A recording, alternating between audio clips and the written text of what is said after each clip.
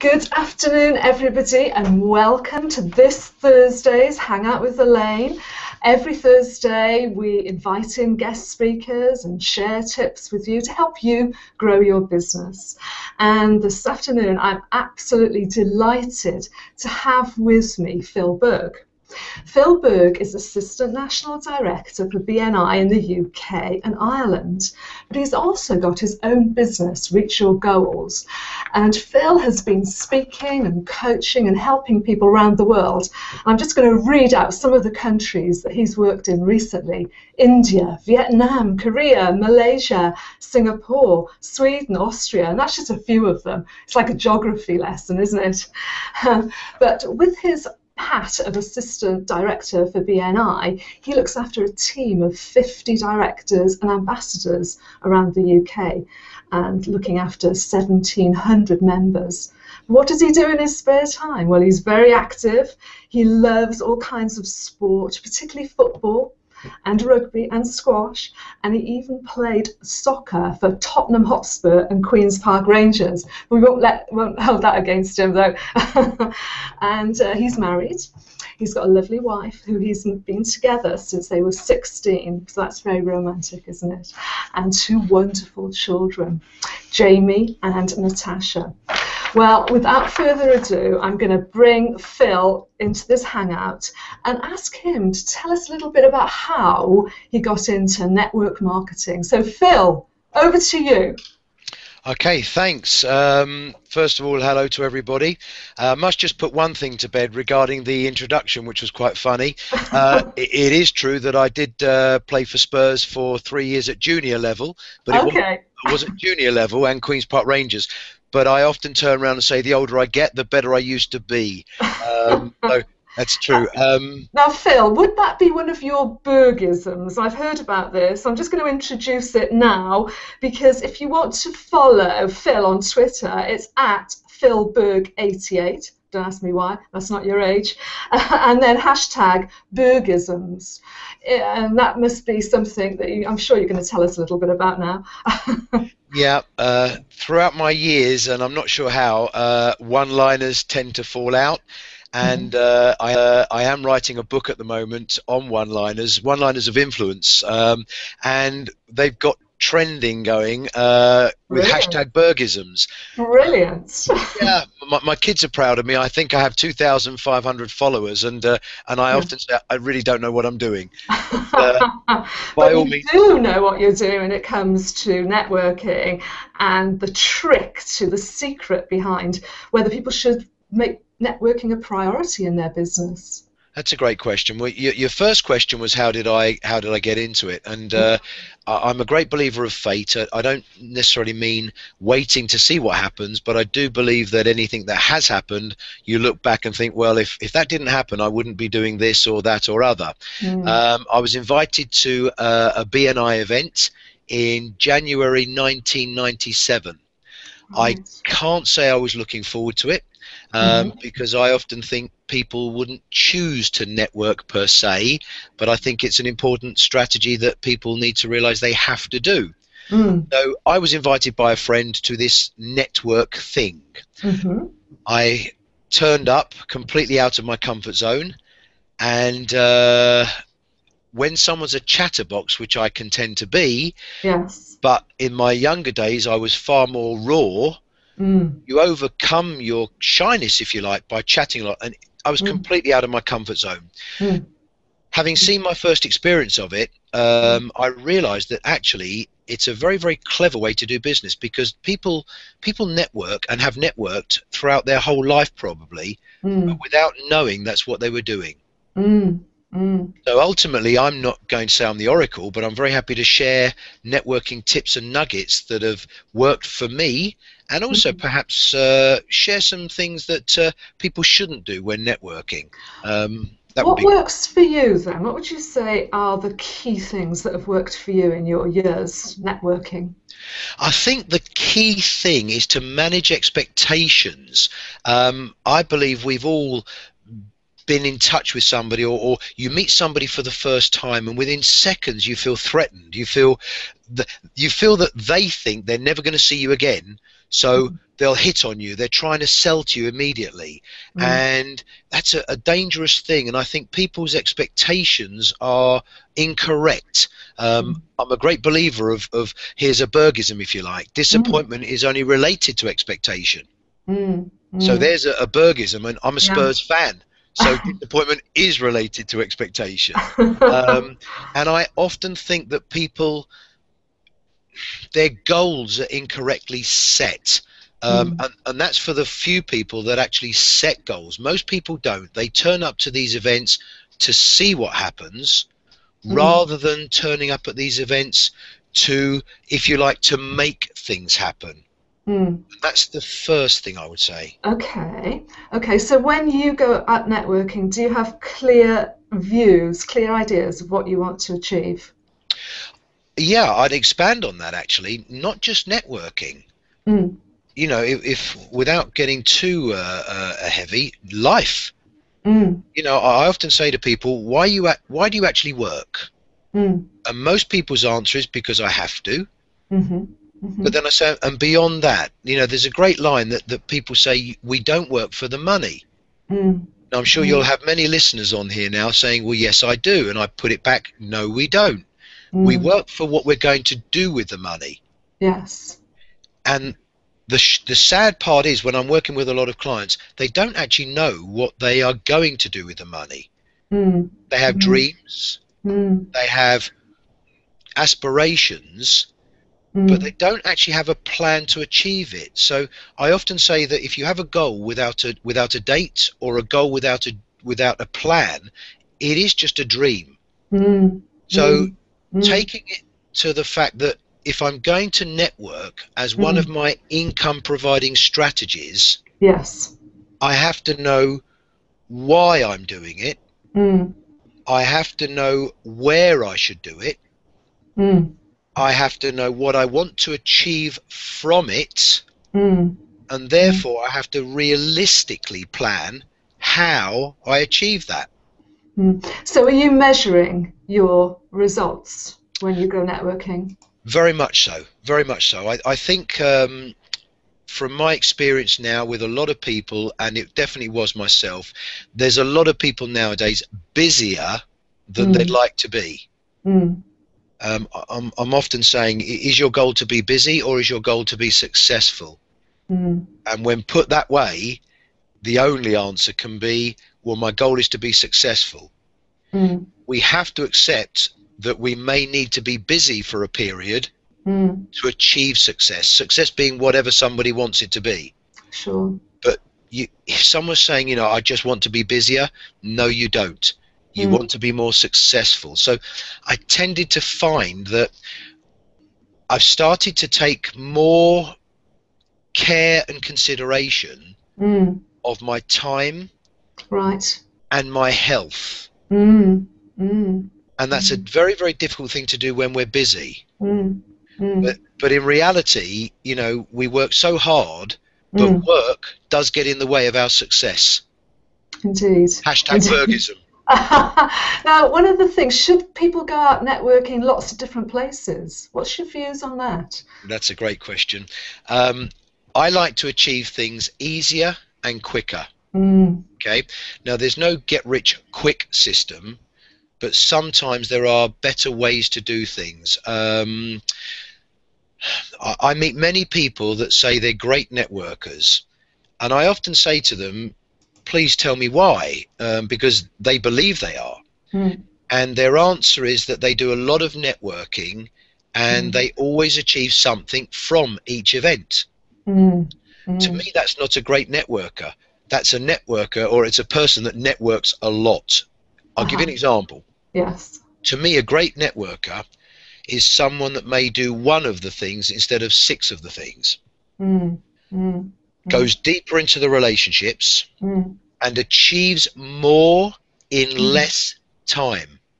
That's a smart way of working, isn't it? We're all about that. We've got a finite amount of time. How do you spend that time? I think I would put it to your listeners that people can talk themselves up. People are legends in their own minds.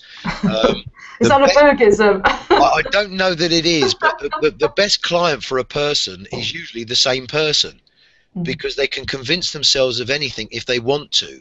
So, for example, those people that do go out networking at a lot of different things and get something from each one are convinced that it's worth its time.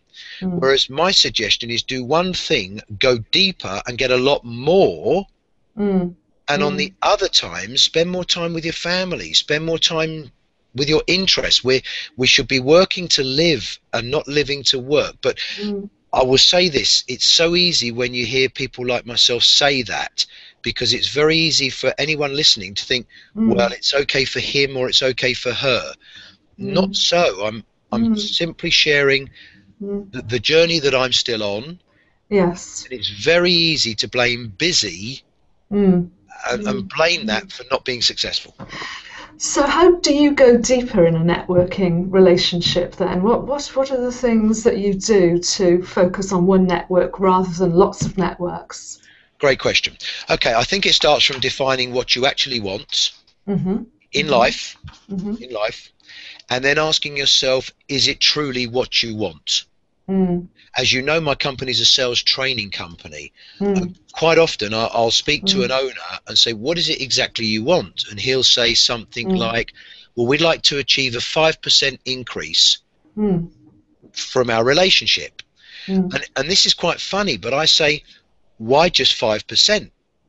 And their answer is, well, if we can do more, we'll do more.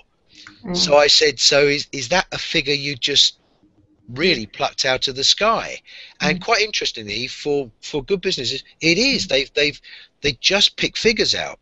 So I would say work backwards. When do you want to retire? Really, when do you want to retire? And that's a difficult question to answer if you're going to follow up it. So if you said, I'd love to stop working at 55 or 60, a dream maybe, but you have to start with saying, wouldn't it be great? If you then said, okay, what would I need to do? Where would I need to be at by then? What do I want to do in my retirement? And therefore, how much do I need? So if we're going to be busy, I would suggest that people consider where they network. Where would their target market, who would know their target market? Because inevitably, the person in front of you isn't the person that may give you the business you want. Do you know, that whole business about being clear about who your target market is, that's so fundamental, and it's quite hard for many people to actually pin that down, but that's a problem if they can't. I think so. Do you know something? You say it's hard. I'm not once going to say it's easy, but it is simple. And I think it goes back to people saying what, and even in my tone of voice, which is a bit too serious for me, but it's, what do I want? Why do I really want it? I would suggest to your listeners, say to themselves what they want, and then picture they've got it. Right. That's a good way to think about it. And then you'll know, if you can say, right, I've now got what I want, and then picture it. How hard will you be working when you have what you want? Will it give you the financial freedom? And that will give you your answer if you know what you want. But inevitably, the person in front of you is the conduit between you and the contacts you'd like to get to. And then I guess it's being really clear about how you articulate what you want to that person so that they can spread it to their networks. Yeah, well, we've all heard, and if we haven't, there is a great thing called the 6 degrees of separation. The 6 degrees of separation, and this will hit hard on some listeners here, the 6 degrees of separation simply means that you can name anybody you like in the world, and ultimately you are within 6 conversations away from having contact with that person. Now, I've done this over many dinner parties. We just plucked a name out of the sky, and we've had I know them, or I know one person that knows them, so we're nearer than we think to the people that we may want. My question to everybody when I help them with networking and to make it work for them is, if you're that near to the person you want, why haven't you really got them? And it perhaps might be that people are thinking too small. They're not thinking big enough and thinking that they can achieve those things. Inevitably it is. I think my standard joke is, how many of you would like an introduction to Richard Branson? And if I have an audience, people put their hands up. And I then say to them, okay, well, he's here now. So what have you got to offer him? And it becomes basically limiting beliefs. I'm a great believer of you can have what you want if you are of value to the person you want. And that's an important message. No, referrals, for example. Ultimately, networking is about building relationships with people so that they can talk very comfortably about you to their contacts without any fear of losing reputation. So, for example, if I was to refer you, I want to basically be very comfortable that I'm offering you to somebody else, and I'm doing them a favor by giving them you. So you've really got to trust me. You've got to know that I will deliver. So that's the first thing, getting to know that person before you can feel comfortable. And this touches on goals, which is really great. I mean, I think people have an incorrect goal for a starting line. Now, you're kind of going to hear a bit of a Bergism here, if you like, but as I say in networking, if you had a 2-year financial goal, and your first year was spent setting the scene, building the relationships. Now, admittedly, you have to financially survive during that first year, but if you had realistic aims during that first year and you set the process so well that in your second year you achieve those goals, then you achieve your deadline. But most people seem to want to, or need or want to get it quickly. And that's when it creates hunter mentality. And that's when people become a little bit more desperate. And that's when the recipient feels a little bit threatened or desperation, and the relationship's undone. So you may not earn as much money as quickly as you want, but over time you do earn money quicker than you want, or not quicker than you want, but quicker than you expected, and easier. Because we've all met those people at networking events that, you know, obviously just want to thrust a business card at you, get your business and walk away, or get your contacts and walk away, and that doesn't feel good. But they are the ones that turn around and say, you know, I give business cards out everywhere and I always get something. And I always say, if you gave less out and achieved more, wouldn't that be great?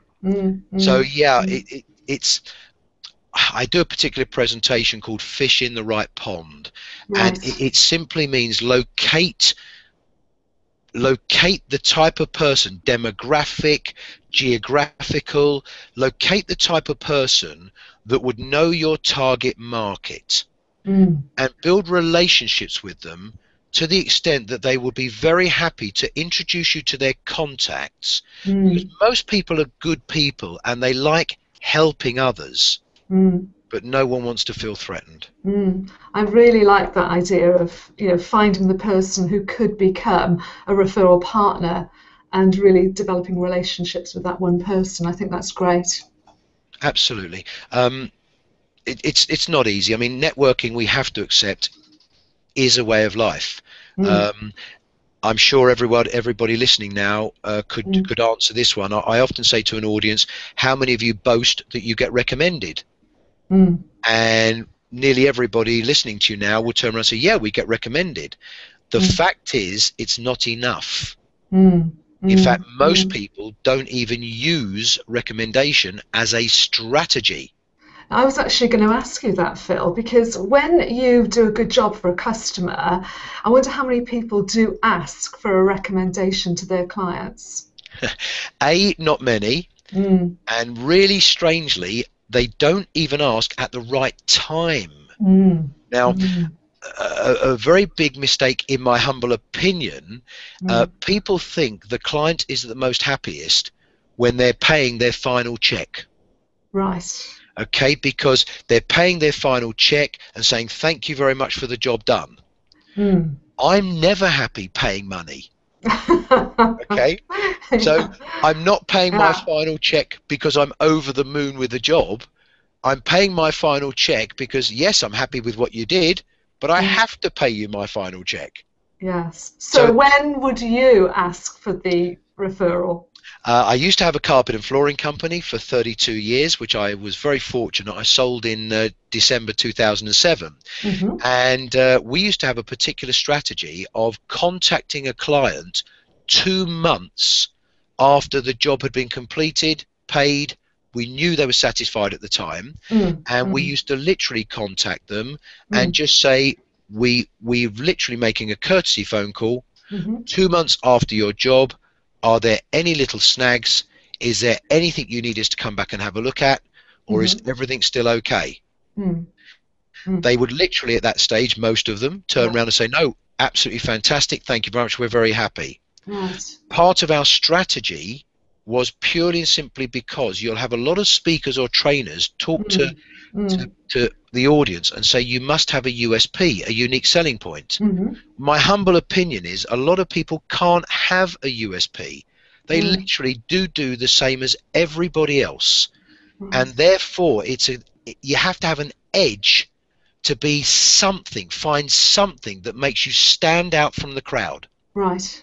The reaction we had from clients, the fact that we phoned up 2 months after we didn't have to, meant that a lot of people spoke about us to their contacts about that extra little service. And you've kind of got me touched on one of my biggest passions. Right. My question to a lot of people is, if you had to have 2 choices and could only take one of them, which one would you take? And the choices are as follows: be even better at what you do, or be remembered by a lot more people. And it's an interesting question, and I'm not saying don't have both. It's a trick question, isn't it? Well, it's an opinion, but here's my thoughts. If you're even better at what you do, but nobody else knows you, then it becomes irrelevant. Sure. If you're even better at what you do, but only 10% of your clients needs those extra services, then again, it's partly irrelevant. And I stress, I'm not saying don't get better. But if you only had one of these choices, if you already have lots of clients, and let me put this to everyone, they're not using you because you're the best in the world. And if the odd person listening is the best in the world, they do need to prove and confirm that. But most of our clients use us because we're good enough for them. They're very happy with us and our style. They're very trusting in the relationship, so if something goes wrong, they feel that everything's okay. People work very hard for their money, and they pick very carefully who they choose to gamble spending it with as well. So if we're not used because we're the best in the world, then if we could just double the amount of people knowing us, then that's double the amount of people talking about us. Right. So it's very, very important for people to understand that we need to be spoken about in a good light. So that phone call 2 months after, and occasionally someone said, oh, well, actually, as you phoned, we have a little bubble in our carpet, or there's a little dent somewhere. The fact that we used to thrive on situations like that, we sent an immediate team person to their door, got it sorted, and the recommendations from that type of after service. But that's the moment when you can comfortably say, as you're so happy with us, do you think there's anybody else that you'd comfortably help us and help them by putting together? And we had many good orders from that type of strategy. I like that idea. I mean, I'm thinking that perhaps in my own business, perhaps the follow-up call a week, 2 weeks after the work's been done, are you happy with it? And just checking in. doing something that perhaps my competitors are not doing? Well, for most of us, they won't have actually enjoyed the results of our products or services for a period anyway. So the enjoyment element or the result element hasn't actually hit them yet. So there are better times. So definitely, when you think of we need to have strategies for income, I put this to everybody. Does everything we all do work? And if it doesn't, change it, do something else. If it's not bringing in the results you want. And it's very difficult for people to stop. I often say, before we had any clients, didn't we work hard to get them? Yeah. And people say yes. And then I say, and now we've got them, aren't they in the way of us getting any more? Well, you know, in an ideal world, we would choose our clients, and actually that's the direction that we should all be working towards, the clients that we best want to serve, best want to work with. Without doubt, we should have A, B, C, D clients. A's are absolutely, they'll use you forever. B's are people that we think we might be able to get some better business from, but they could be B's could be A's or C's, but we sometimes don't give ourselves the time to build the relationships with B-list clients. C's could either drop into D's. D's you don't want. These are those people you still deal with, but they're stopping you earning a lot more profit out of A's and B's. Indeed. So, Phil, I mean, because we're coming up to the half hour, which is incredible. I don't know where it's gone. But what would be your top tip to get those A-class clients through as referrals from your network? What would be your top one tip? Brilliant question. Manage your expectations. Develop the relationships. Your starting line for earning income may not arrive quick enough, but how easy is it when you're dealing with clients and recommendations that you may have started that pipeline off years ago? To finish, if I may, one of my biggest frustrations with business people is when they don't follow up on a quotation. It's not the quotation they lost out on, it's the path of easier business over the future period. Absolutely. Well, talking about the follow-ups just quickly, the number of people that drop business cards in exhibition stands and they don't follow up with those people who've left their cards because they're interested. You know, so the follow-up is so important, and so many people are just not doing that, not writing it into their strategy. Reputation, here's a Bergism, it's my favourite one. Reputation is what people say about us when we're not there. And when you say you'll follow up and you don't, the bad news is someone has known that you didn't. That's right. And they're talking behind your back, and you've actually gone out to network then to screw your relationship and reputation building. That's dangerous. Likewise, if I may, on cards, just very quickly, the biggest tip I'd say to anybody is never ever give your card to anybody first. That becomes all about you. And it's mercenary. If someone gives me their card first and I'm in a funny mood, I say, thank you very much, what would you like me to do with it? Their Adam's apple goes from there to there, and they honestly think I'm going to give it out. Don't give your card first. Ask the other person for their card. Politely, they'll ask for yours back. Begin the relationship. Take your time to process starting to do business. Excellent. Phil, thank you ever so much for that wonderful talk this afternoon. And I know that you've actually got some fantastic CDs on your website. Thank you. I know that you were saying your website, you're not all that proud of it, but it's a fabulous tool for anybody that wants to follow up from this talk and hear more about what you've got to say, because your CDs are available for sale on results. So remind us of your website again. Sure. Yeah, for your listeners, please don't phone me up and ask to design my website. I'm not. My website is not designed to get me more business. No. My website is www.reachyourgoals.co.uk. There is a page on there which has my 5 or 6 CDs and my 2 DVDs. They will definitely guarantee to help you increase profit and sales and network effectively. But thank you for the privilege of asking me to come on, and I hope it's a bit of help to anybody that's listening. Oh, you're very welcome. Thanks ever so much, everyone. And do tune in next week. I'm going to be talking about Google Circles and how to grow your network using Google. So it's going to be a fabulous, entertaining session. So till next time, thanks ever so much again. Bye for now, everyone. Thank you.